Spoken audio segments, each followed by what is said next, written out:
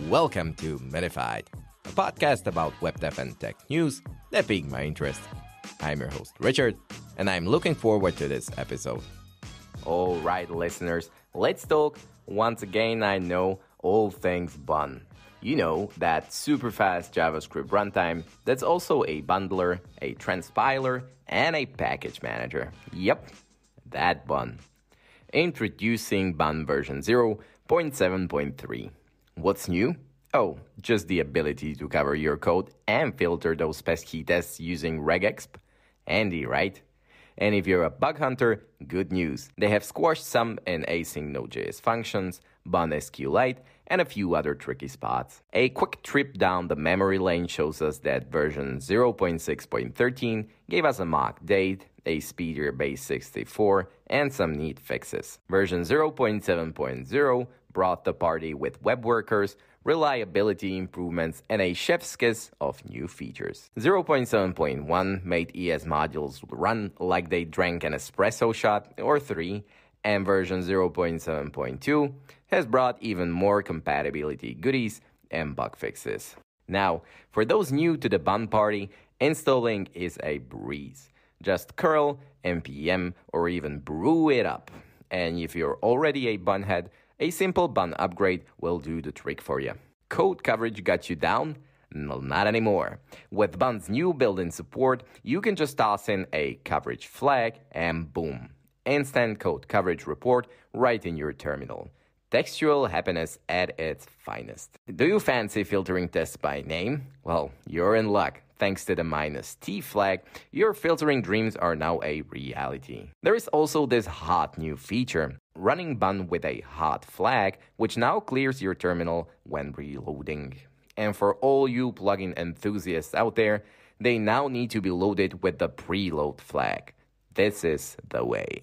And let's not forget the Node.js compatibility boosters. We've got a nifty new DNS.get servers function and some essential bug fixes. Plus, if you've been struggling with initializing bun in a directory that's not your current workspace, bun has got your back. With the new bun init, you can specify a directory path. Easy peasy. Last but not least, a bunch of web API globals have been made writable, which means better support for Angular server-side rendering. Before we bid farewell to Bun for now, a quick note for all you coding wizards out there. Bun is on the hunt for C or C++ and Zig engineers. So if you fancy helping shape the future of JavaScript, why not hop on board? And as always, for full deeds and more nerdy updates, you can check out their complete changelog.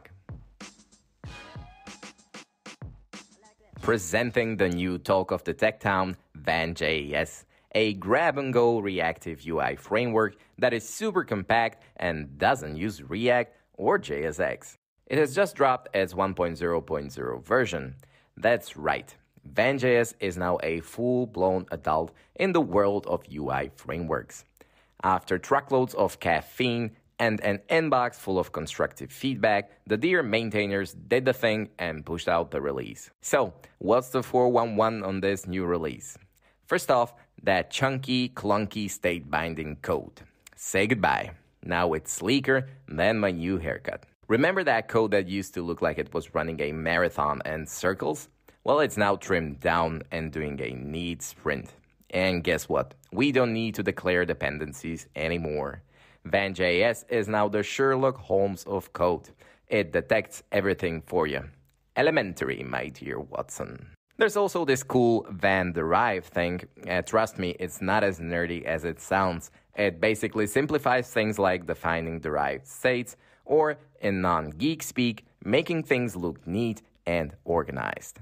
And it even has side effects. And no, not the kind you get from that midnight taco truck. It's more about reacting when stuff changes in your code. And for all the package junkies out there, there's NPM support as well.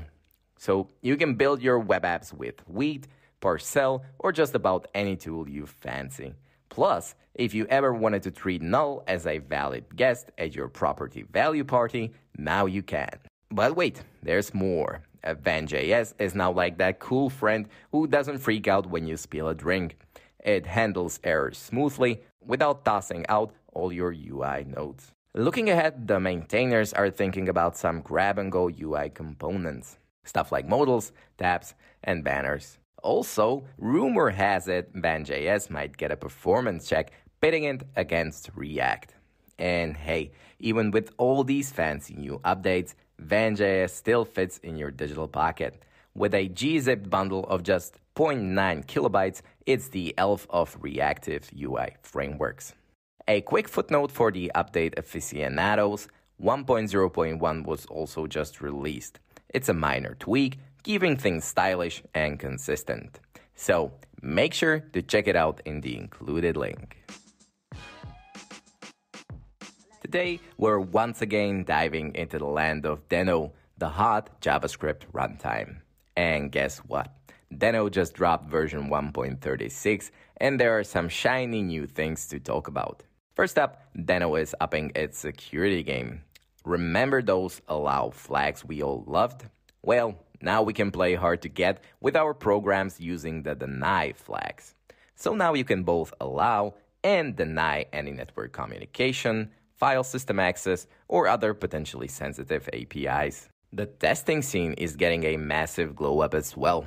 We've got nifty new formatters for those who want their test results to look pretty. And for my Node.js peeps out there, Deno is rolling out the red carpet for you. They've improved Node.js compatibility like running npm scripts, even if they're not binaries. We also get some quality of life upgrades. Now, if you run a non-existent binary with Deno.command, Deno won't just coldly tell you it's missing. It will compassionately tell you which binary it cannot find. It's the little things, am I right? And last but not least, the language server protocol got a facelift as well. If you're a Visual Studio Code junkie, your Deno experience just got a tad bit smoother. And if you're running Deno, head on to your terminal and just type Deno upgrade to hop on this wild ride. And if you're a curious cat, there's even more in the full release notes on GitHub. A couple of years back, Amazon revealed a 100 millisecond extra load time cost them 1% in sales. That's right. Every second matters in e-commerce. And let's face it, building an efficient e-commerce site is kinda hard. That's why Next.JS Commerce 2.0 is here to save the day with its dynamic storefronts and simplified architecture. At the same time, it's also riding high on the features from the recently released app router. E-commerce sites, historically, have been these overloaded burritos. Too many requests, heavy assets, and an obsession with personalization. It's no wonder things slow down. It's the tech equivalent of trying to stuff that extra guacamole, which ends up leaking out anyway and making a mess on your plate. The first version of Next.js Commerce, which dropped back in 2020, was pretty awesome, but this new 2.0 version takes it up several notches. With Next.js 13 in the mix and the new app router, e-commerce sites can finally be both dynamic and fast. And the lighthouse scores for the mobile and desktop versions are off the charts. A fresh, modern design is now in play, making your store not just efficient but also snazzy looking.